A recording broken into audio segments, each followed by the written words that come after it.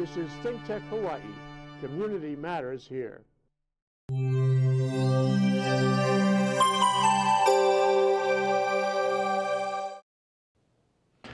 Aloha and welcome to Business in Hawaii with Reg Baker. We're a show that focuses on business success stories in Hawaii, broadcasting out of downtown studios of ThinkTech Hawaii in Honolulu, Hawaii. Our success stories in Hawaii are many, they're plentiful. We've got a lot of successful individuals, and we have individuals that assist companies in staying out of trouble and being successful in the long run. We've got a recurring guest today, attorney Steve Pingree. He's going to be spending a little bit of time with us today talking about general topics. It's my quarterly commentary.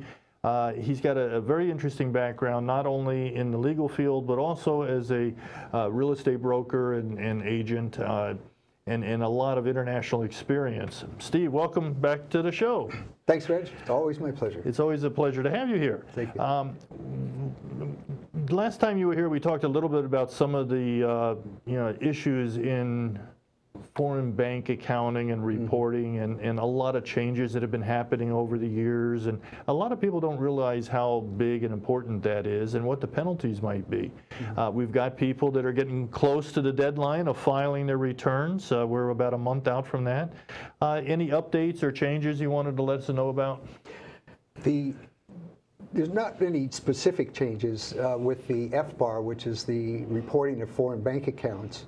That every taxpayer on their 1040 Schedule B, Section 3, has to check whether or not they have an interest in a foreign financial bank account or business. You have to check no or yes, and their accountant, of course, should be walking it. Now, I've got a question for you. Every year, you're required to say yes or no, whether you've got access or you own or whatever a foreign bank account. Right. I've seen a lot of clients not even answer that. They just skip right over it. What's the implications of that? That's an audit trigger, potentially. The returns, as you know, when they first filed, they go through a computerized scanning, and it's triggered to recognize certain omissions. And that very well could trigger an audit if someone did not answer the question whether or not they had a foreign bank account. And if they do have a foreign bank account, they have to report that? That's correct. If you have the equivalent of $10,000, US $10,000 or more in that bank account at any one time during the year. I mean, you may have 20,000 at one time and 2,000 at the end of the years, but you have to report that bank account, the bank, the overseas bank, the account number, and the highest balance during the year. Right. And there's no penalty. I mean, there's no additional tax as long as the income, if you have interest income, for example, is reported. But there is a very high penalty ranging anywhere from $10,000 up to $500,000. Wow. For not reporting the foreign bank account. Yeah, and it's a fairly simple process. As a matter of fact, you used to have to go online and do this all as a separate. Some of the tax programs now are actually incorporating that foreign bank account reporting sheet or form right in the tax software. So it's not that difficult to do anymore. That's true, and you actually have to file it separately. It's a Form 114, which is what you're talking about, but it does have to be filed online separately with FinCEN, which is the Financial Crimes Enforcement Network of the Department of Treasury. But they have redone the form, and it's not that difficult. You know, I did mine, for example, a couple weeks ago, and it wasn't that difficult. Well, and a lot of times I think the form will have the instructions on where you need to mail it separately. Right. So there's no excuse not to do it. It's a fairly simple process, and if you get caught not doing it, there could be some pretty significant fines. Well, actually, I'm representing a client now who's under federal grand jury investigation for failing to report 2 offshore bank accounts with well over a couple of $1 million in those accounts. So, ouch. Yeah, he's in potentially some serious trouble. Yeah. But it's a situation that can be handled. The general takeaway from all of this that people need to understand is that the IRS has upgraded its enforcement priority to foreign income and foreign offshore bank accounts, income that's not being reported. So they're definitely looking for this. They are, and they're starting to get more banks, foreign banks, cooperating with some disclosures, aren't they? That's correct. There's a term called FACTA, which is Foreign Account Tax Compliance Agreement. But basically, the IRS has gone around the world to every single bank and all of its hundreds of branches and required these banks to report to the IRS any account holder that it's a U.S. citizen or has a green card, is a U.S. taxpayer, if you will. And probably over 200, 250 banks around the world now are reporting to the IRS. And if any people have a foreign bank account or they live or do business in foreign countries, they're finding that their banks that they're dealing with are bringing them in and asking for a lot of specific information. And sometimes closing their accounts, say, we don't want to deal with U.S. citizens.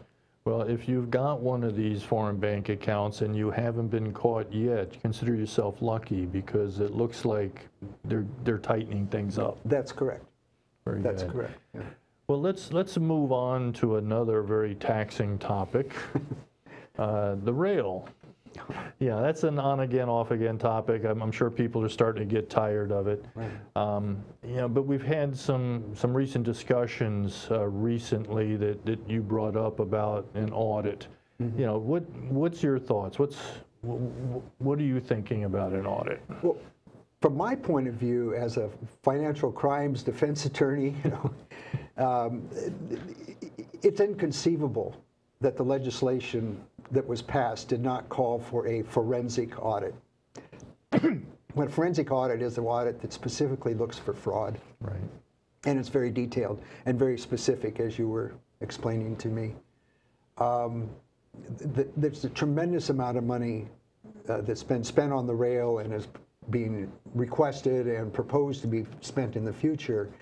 And to allow that kind of funding from the taxpayers, you know, without some type of accountability is mind-boggling. I mean, it's really absolutely. Well, especially when they keep changing their forecasts. It's like every few weeks, every month, they have to make revisions. And these are not small revisions. These are significant dollars.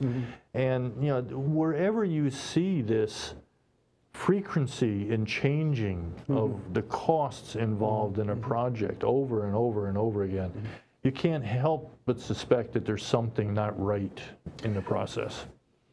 Well, that's certainly my suspicion, and I think that's shared by many people. I mean, people have been asking a lot. Even the legislature last year, I remember there was a big brouhaha when the mayor came asking for money, and the state legislature even said, well, show us why you need it, or show us how you've been spending it, you know, and Mayor Caldwell didn't do it. Well, he didn't, or he couldn't. Well, I don't know about that. But maybe you might want to explain the difference between a general audit and a forensic audit. Well, you know, from my experience and having worked in the audit world for probably about 8 years, you know, and I would assume that the rail has a similar requirement, is that a financial statement audit is that they look at the financial results of whatever that entity or project or company, business, government agency is. And the auditors will bless whether or not it's reasonably stated according to some generally accepted accounting practices. They use generally accepted auditing standards.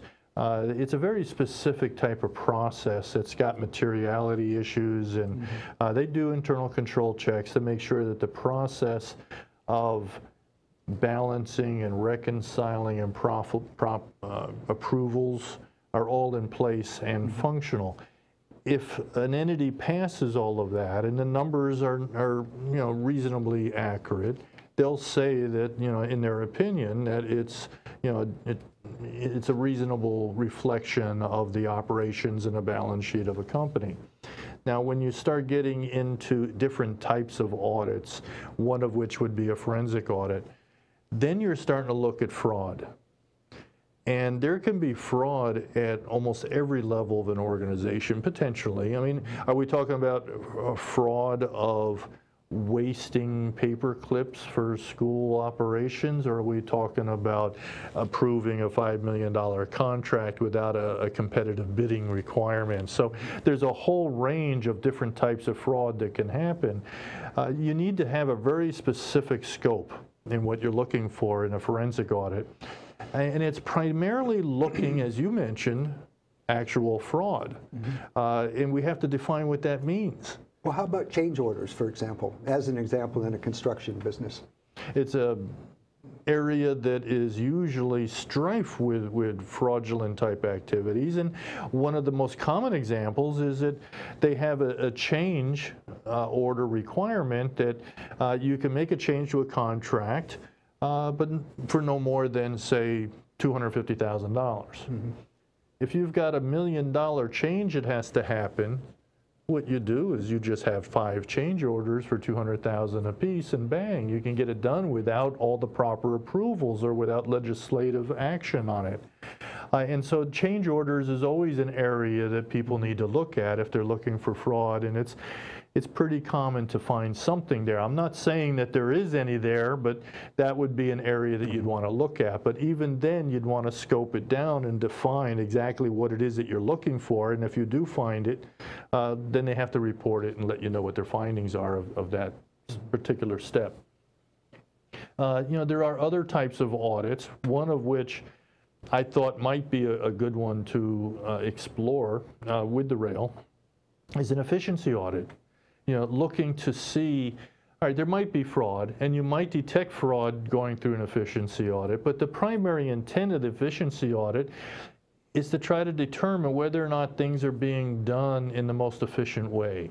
Is it being planned properly? Is it being executed properly? Are, you know, all the stakeholders being involved in the process? We were talking a little bit earlier about you know, having the pillars of the rail all set up and having the power requirements to run the rail, and then having the stations that are big power requirements and users, and having all of this planned and construction beginning and work already being done. And then they decide to bring Hawaiian Electric into the mix and say, oh, does this make sense? And of course, Hawaiian Electric is going to say, well, we're kind of late to the game here. We can provide power over there, but not over here. And now all of a sudden they've got to go back and redo things. That's not efficient. Anybody can understand that. Well, but that's the kind of things you would be looking for in an efficiency audit is, you know, just poor management decisions or decisions that are being made out of sequence. What if we stop the rail? What are the consequences? And is it a case of throwing good money after bad, or is it a case of just prudently cutting your losses and diverting the funds to more productive uses? You know, that's a very interesting question, and one that might take a few minutes to answer, and maybe even longer, but we have to go on break right now. Okay. So we'll leave everybody in suspense about stopping the rail. But this is Business in Hawaii. We broadcast every Thursday from 2 to 2:30. We're going to go on a short break, and we're going to come right back right now in about 60 seconds to discuss what happens if we shut down the rail. This is ThinkTech Hawaii, raising public awareness. Hello, I'm Helen Dora Hayden, the host of Voice of the Veteran, seen here live every Thursday afternoon at 1 p.m. on ThinkTech Hawaii. As a fellow veteran and veterans advocate with over 23 years experience serving veterans, active duty, and family members, I hope to educate everyone on benefits and accessibility services by inviting professionals in the field to appear on the show. In addition, I hope to plan on inviting guest veterans to talk about their concerns and possibly offer solutions. As we navigate and work together through issues, we can all benefit. Please join me every Thursday at 1 p.m. for the Voice of the Veteran. Aloha! Guys, don't forget to check me out right here, the Prince of Investing. I'm your host, Prince Dykes. Each and every Tuesdays at 11 a.m. Hawaii time. I'm going to be right here. Stop by and hear from some of the best investment minds across the globe in real estate, finances, stocks, hedge funds managers, all that great stuff. Thank you.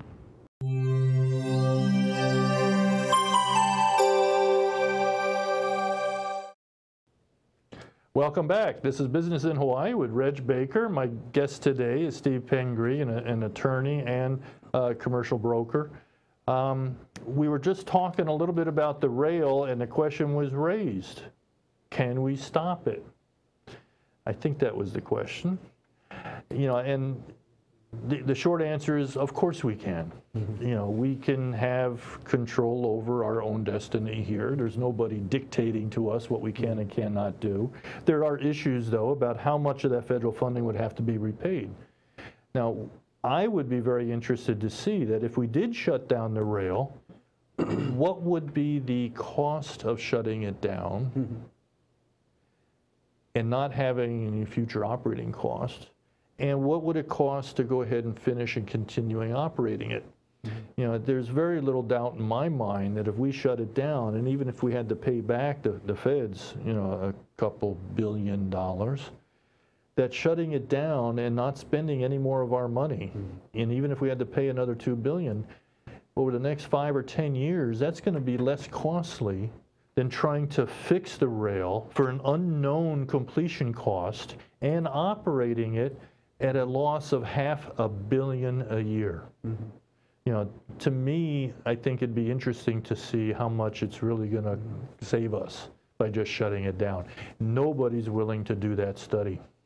Well, just from my layman's point of view, I'm not too concerned about paying the federal government back, because that could certainly be negotiated. Spoken like an attorney. Well, but I think it's true. You know, it's either the amount would be reduced or you can pay it back over 20 years or something like that. So I agree. That's free money, basically. The other thing is, I think it has to be taken into account how much money of this $4 or $5 billion that's already been spent has already gone into the economy. Mm-hmm. You know, there's been a tremendous amount of jobs created by the rail, and a lot of people have been working, and a lot of companies have been making money, not just on the physical concrete part of the rail, but all the ancillary businesses throughout. So those types of benefits that have already been received, I think, have to be taken into account when you're talking about how much is it going to cost to shut it down. And those might even continue even after we shut it. Even if we don't shut it down, those benefits will continue, but we can divert the money into other things. Well, that's my pet project. I think that frankly, that kind of money, the $4 or $5 billion, if you think about what it could be used for in this city, in Honolulu, to build the roads. Other than rail, right? Yeah, other than rail. There are a lot of other projects. There's a lot of other projects, infrastructure projects, homeless shelters, hospitals, transportation. You know. Wait a minute. These are all going to benefit people. Oh. Is that what we want to do? Well, they might not benefit a few specific interests that are, you know, benefiting greatly from the rail. But, you know, my pet peeve is about the roads and the condition of the roads. And September 5th, the Pacific Business News reported a study saying that Hawaii was the number one worst state in the union for the condition of the roads and other infrastructure. And that costs people millions every year in auto repairs and physical injuries that, you know, don't get statistically reported nobody really on. Tracks that. Exactly, exactly. So it's really a matter of priorities. You know, the city seems to be able to think they can find billions of dollars to build the rail, but they can't find $100,000 or $200,000 or $1 million to build the roads and take care of some projects for the people. Yeah, and that's something that most of us have to deal with every day. Mm-hmm. Even when you're living out in Hawaii Kai or Kaneohe or Kailua, and you don't have all the benefits of the rail, you still have to deal with these inferior infrastructure. That's right. You know, and I think you'd find a lot of people very interested in diverting some of that money. Well, I think certainly the outer islands have a right to be upset about the increase in the transient accommodation tax, or the TAT. Now, there's no logical, rational reason why the outer island folks should be paying, the businesses should be paying the extra tax. And I think you'll find most of the people and the elected official on those neighbor islands in total agreement with you. Didn't seem to help in the state legislature. Well, there wasn't enough of them. Maybe we need to get more neighbor island representation here on Hawaii, on Oahu, so we can't always dictate what goes on out there. Okay. I wanted to ask you a question. I know you're on the National Small Business Association board, and you just came back from Washington, D.C. from several big meetings and so on, and you have some thoughts that you were telling me about regulatory measures that are being taken. You know, it was a very interesting meeting. I was there for about a week. It was the SBA, the Small Business Administration's Regulatory Fairness Board hearing, and I'm the chair of the 9th region, which is the Western United States. Got to represent this region. We made some reports. We did some neat stuff. I was able to communicate directly with some of the different agency heads that actually sit on the cabinet with the president. OSHA, Department of Labor, CSM, there was a lot of representation there that we had a good dialogue going. Found out, and we already knew this, President Trump had announced that he's very focused on reducing rules and regulations that have a negative impact on mostly small business. And we had been told that there's over 300 of those rules and regulations already identified. And so we're trying to chip away at that and try to make them a little bit more logical and less strenuous for small businesses to be in compliance with. Are these federal rules now? Does it apply to the state? Yep, all federal. We do have a state agency here that's the Hawaii Small Business Regulatory Review Board that does something similar in Hawaii. And I work closely with them, and together we're able to address both state and federal rules and regulations. Some of them just need to be tweaked a little bit. Some of them need to be made consistent with each other, because sometimes OSHA and DOL, they have inconsistent, similar type rules to achieve similar results, but different ways to stay in compliance, and it gets very confusing. And multiple forms for different agencies and that type of thing? So, you know, we've got 300 plus. We're trying to add to that. Adding to that list is very simple. It's a one-page form. Fill out some information on the front, name, address, you know, who to contact, and then a brief narrative on the back of what the rule is and what you want to do to make it better. And so it's a simple process. Anybody want to have any of that information, let me know. I'll be happy to send it out. Just drop me a line at reg@regbaker.com, and I'll send the form and work with you to get it done. But part of the discussion that we had in D.C. while I was there was not only the regulatory reform, but also, you know, tax reform, which is kind of overlapping into regulatory issues, and then also infrastructure projects, you know, and you know, although the rail we were just talking about is a big infrastructure project, there are a lot of smaller infrastructure projects that might even be more beneficial that we could get funding for here as well.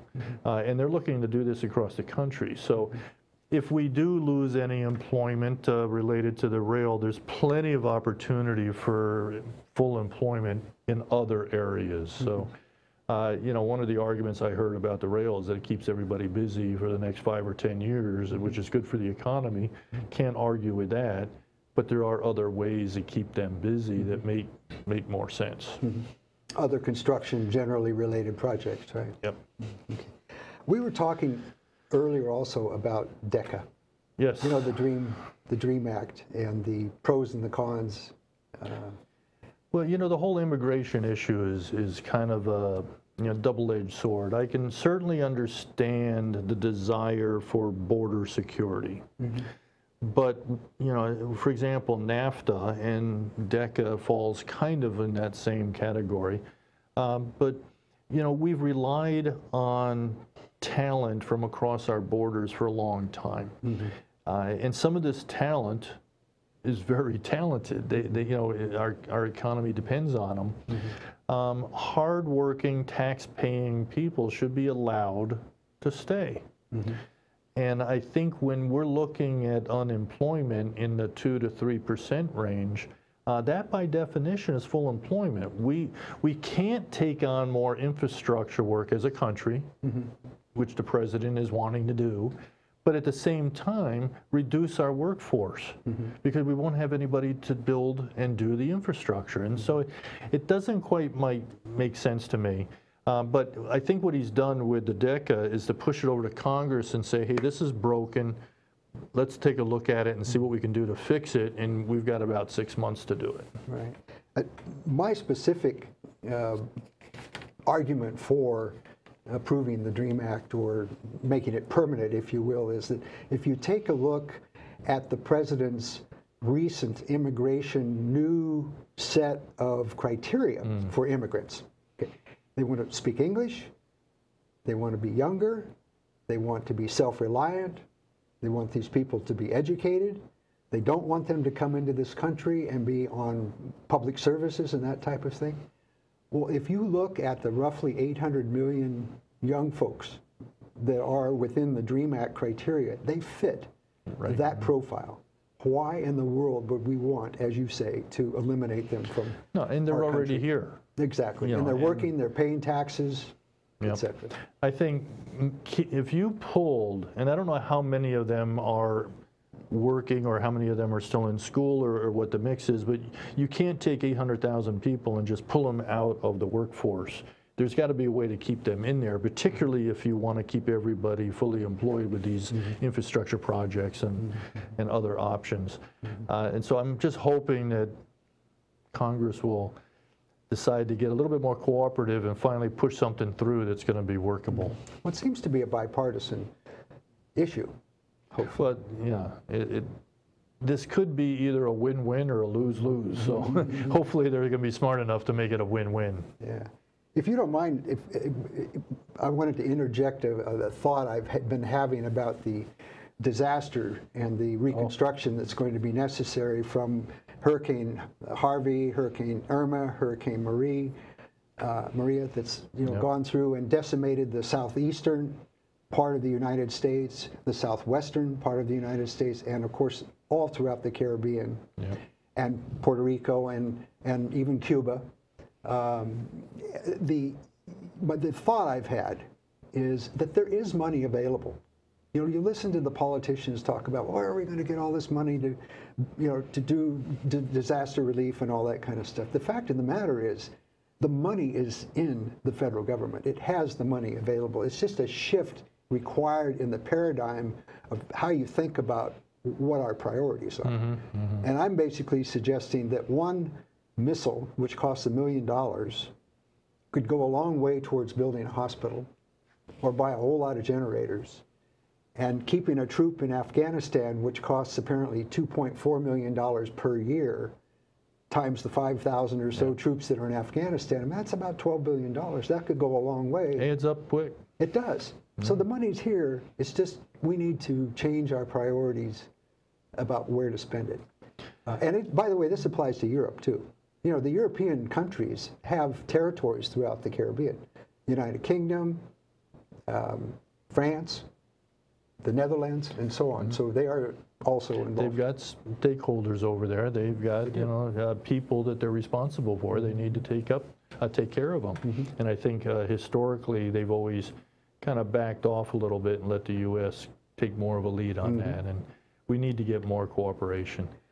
But we've got probably about 60 seconds or so to go. I just want to make one pitch, believe it or not, for President Trump's idea about rebuilding the infrastructure. He's been saying this for a long time, about rebuilding the infrastructure in the U.S. in particular. Well, these disasters have presented the perfect opportunity to switch the priority for funding, because a lot of infrastructure is going to have to be rebuilt pretty close to 100%. Well, yeah, it's an opportunity. We just need to be smart enough to take advantage of it. I agree. All right. Well, very good. Thank you, Steve, for being on the show today. Thanks. This is Business in Hawaii with Reg Baker. This was our quarterly commentary. We covered a lot of different ground. You may or may not agree with what we've talked about, but it's refreshing to get it out there and hear different perspectives. We broadcast live every Thursday from 2 to 2:30 from the downtown studios at ThinkTech Hawaii. Hope to see you again next week. Until then, aloha.